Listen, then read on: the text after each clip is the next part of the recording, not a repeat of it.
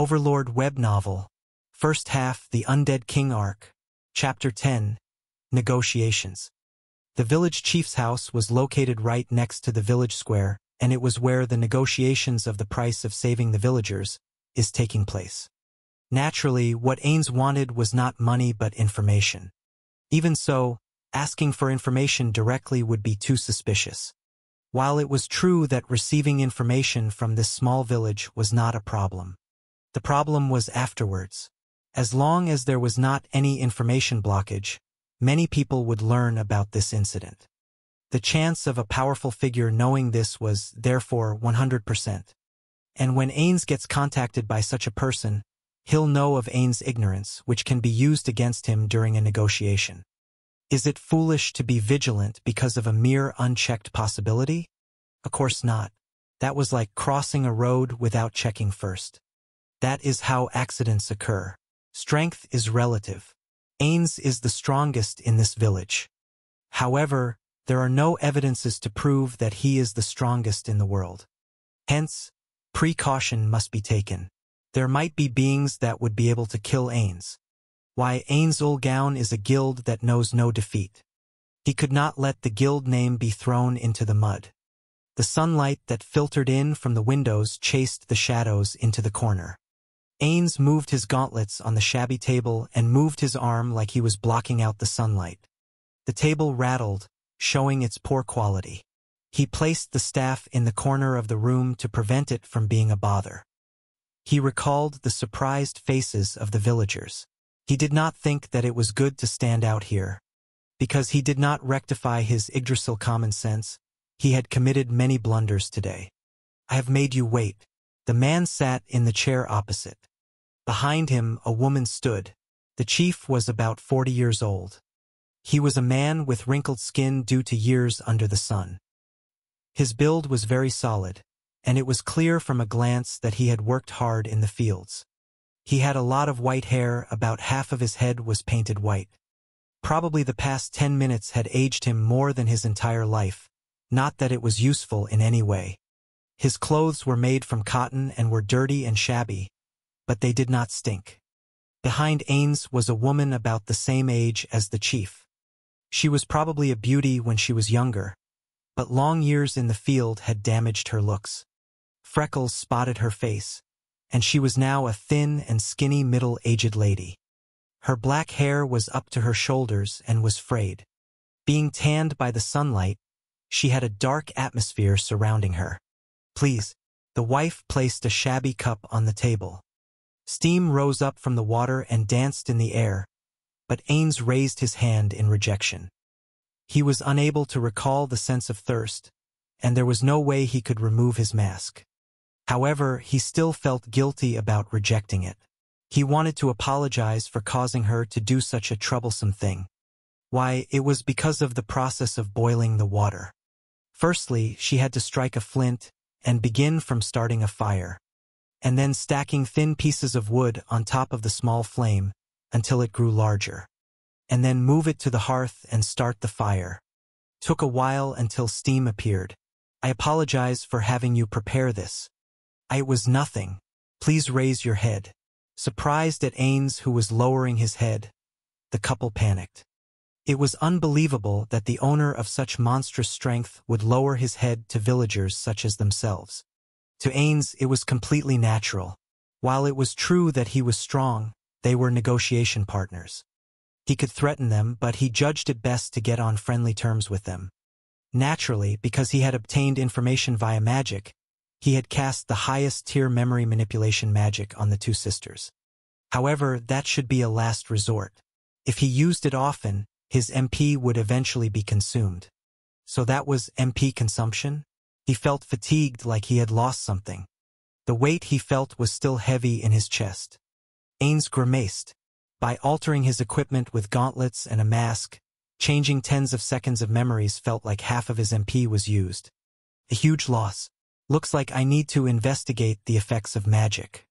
Now, I apologize for the suddenness, but shall we begin the negotiations? Yes. The chief gulped. Ains worked his head at a high speed. Because the villagers were watching the knights, he could not use it, but if no one was around, He would have enjoyed using magic like charm person to answer his questions. However, in the end, it was impossible. So, he needed to gain information straight from other people. Troublesome. I will get straight to the point. How much money can I gain?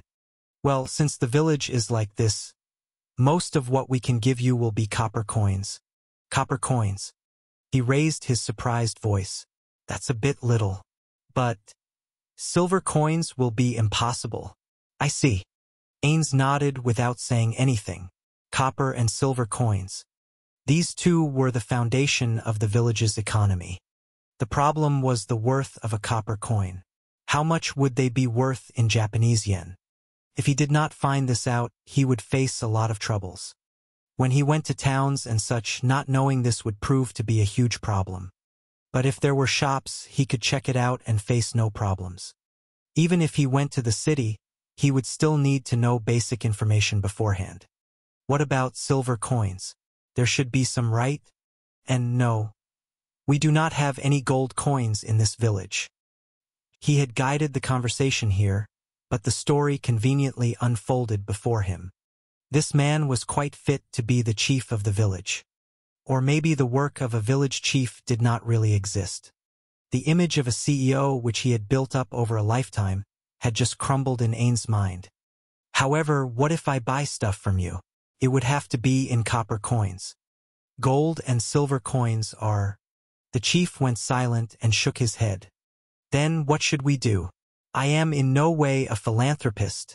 While acting like he was in deep thought, Ains opened the item box. Inside was the coins of Yggdrasil, and he took two of them out.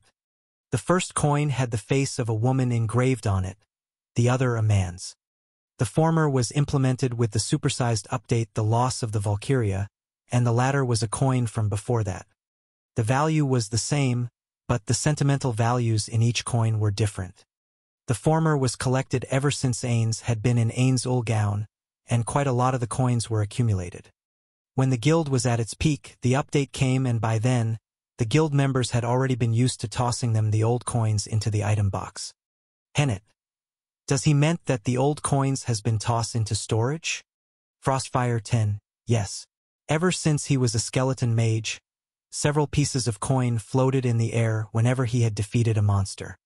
He had also entered a dungeon alone, and was attacked by an active monster and had gained a mountain of coins while frantically retreating. He shook off his nostalgia. Ains finished playing with the old coin and picked up the new one. I shall change the topic for a bit. If I want to purchase items using this coin, how much can I get for it? He placed the coin on the table with a clink. The chief and his wife both widened their eyes. This is a currency from long ago. Can I not use it? I believe you can, but please wait a moment. The chief left his seat and went into his room and brought out something. If he could say it in one word, it would be a balance scale. They took out a history book. From there, they tried to guess what coin it was. They somehow compared the sizes. Satisfied with that, they then placed the coin on the scale and a weight on the other side. What was it again? Was it coin weighing? Ains searched his memory for the processes happening before him. Firstly, they probably compared the size of his coin with the country's and then checked the weight. While watching, the side with the coin went down and the weight went up. The couple placed another weight on the scale, and then the two sides seemed to balance. It weighs about twice as much as a normal coin. May I scratch the surface for a little? Edu. Do not say such rude things. I truly apologize. My wife had made such a disrespectful... Enraged, the chief reprimanded his wife. Ains understood the reason why he reproached her so strongly. I see, she thought that it was gold plating. He did not let his thought that he had learnt something more important leak into his surroundings. I do not mind. Depending on the situation, I am fine even if you smash it apart. However, you will have to compensate for it. Making deals is naturally worrying. It is logical to check the goods in question. No, we truly are sorry. The wife lowered her head and returned the coin back to Ains. She did not have to apologize to that extent, and Ains felt a bit guilty. He recalled his own mother. A bit gloomy, a quiet mother. Because of that, he thought, He was a bit kinder towards her. It is fine. This is natural when you are making a deal. No, but to the person who had saved our village. I am not a person that would save a village for free. Basically, I am a trading partner, and so I do not mind. The eyes of the two showed their relief. It was not at the level of trust, but they seemed to have opened up to him a little. After seeing the gold coin, what do you think of it? It is like a work of art, right? Yes, it is really beautiful. Which country was this from? Now it is gone, yes. It was a country that has long disappeared. I see. Would it be fine if I think of one of these is worth more than 2 of your gold coins? That may be so, but I am not a merchant, so appraising this work of art is a little. Haha. Ma, that is true. While laughing, he returned the coin back to just before his eyes. The chief and his wife had the same stiff smiles that they had since the beginning. Ains made the decision to move on to the next step. I actually have several of these coins, and could I use them as if they are worth 2 gold coins? He took out several pieces of gold coins from his robes, and dropped them onto the table, and a clear sound rang out. In the middle of that, Momonga was not looking at the table. Instead, from beneath his mask, he was watching the couple's expression with a serious look. I should be able to use these immediately, Ma, I just need to make change. Buying stuff with gold coins is quite painful. Naturally, feel free to inspect them, as you please. Please. No. Thank you for your offer, but unfortunately we cannot afford such. Understood. His satisfied gaze left the troubled face of the village chief. Ains put the coins in his hands, and returned them into his robes. Now let us return to the reward. I shall speak frankly and get to the point. How much can you give me? The same question as earlier. However, the reply was returned more smoothly than before. Ains-sama, honestly this village has lost most of its workforce. While it is true that we can give enough money to satisfy you. However, we have to worry about the season changes, and so it will be difficult to prepare much. How about supplies? Supplies will be the same. Well, as our population has decreased, we are currently short-handed. It is probable that if we give you supplies now, in future, we will become extremely poor. Fomu? Ains acted like he was in deep thought. Everything up to here was fine. He could only pray for what happens afterward. He let a bit of time pass and replied, I understand. I do not require a reward. Oh? Due to the chief and his wife's surprise, their eyes widened. Ains raised his hand in an appeal to continue. I am a magic caster of the great underground tomb of Nazarick located about 10 kilometers northeast of here. Recently I have come out. Oh, was that the case? However, I thought that that was mostly plains? By my magic. I see. The chief leaked out a voice of admiration. Next to him, his wife nodded her head. He let his negotiation partner come to a selfish understanding by leaving parts left unsaid. But there was a possibility of doing a bad job and make it troublesome, but nothing else could be done. So, your appearance is that of a magic caster? Yes, Ma, something like that. While touching the mask of envy, Ains spoke vaguely. Did the magic casters of this world really have such suspicious appearances? Or did they think so because of ignorance? Ignorance is really convenient. He took advantage of it. Has the chief seen magic casters apart from me? Yes. Long ago when I was a child. When the village was visited by some adventurers, there was one robed figure among them. I believe he was called a magic caster. Ho, then have you seen magic such as mine? No, while it is unfortunate, I have not. They immediately left the village afterwards. It seems that they came for the rare medical herb in the forest. What about my mask? He spoke in a way that could have been mistaken for a laugh. The chief made an expression that he was recalling the past. It was almost like he wanted to forget about the present. No, I have not seen such a mask. However, it gives off a strange atmosphere. I remember feeling fear-like from when I was a child. I see. Fear is a good tool. When everyone saw my subordinate, they thought that as well, right? The chief and his wife redirected their line of sight towards a latticed window.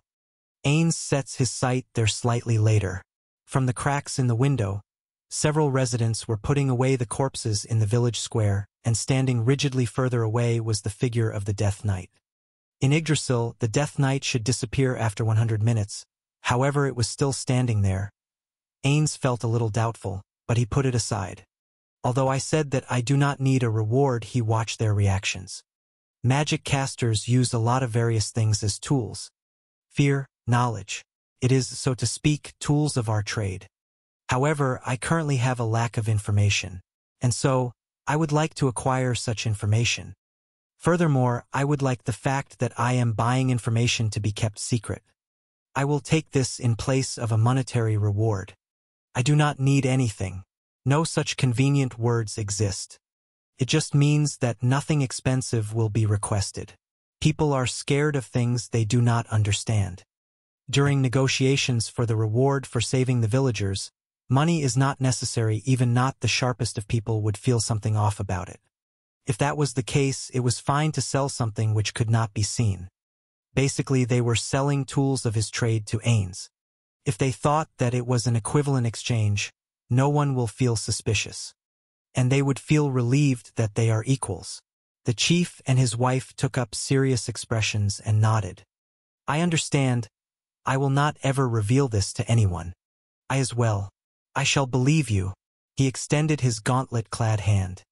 The chief made a startled face, changed to an understanding one, and gripped his hand. Ains was relieved that there were handshakes. If he saw eyes that asked what he was doing, he could do nothing but cry. While there was trust, it was not serious.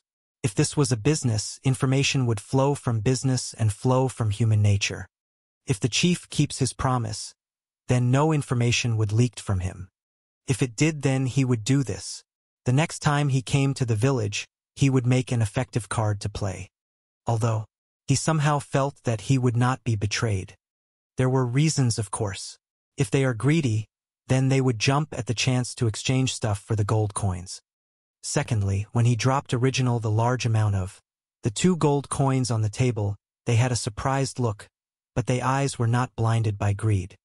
In addition, the chief's wife was very much like his dead mother. A mother kanha. Troubled. Ains smiled from behind his mask. However, no one was able to see his smiling face, which was a bit of a waste. Also, ever since he came to this world, he was kinder than before. Although skeletal. Even so, it is strange that you would still choose to associate with someone who has a monster like me. Magic casters make fear into weapons. I have heard that before. And one of the people among the 13 heroes is a necromancer. That person really is terrifying. Oh, the 13 heroes? Power burned in Ains' eyes. He had heard another important piece of knowledge. He needed to learn more in detail. Ains wrote that in the memo in his heart, and closed it.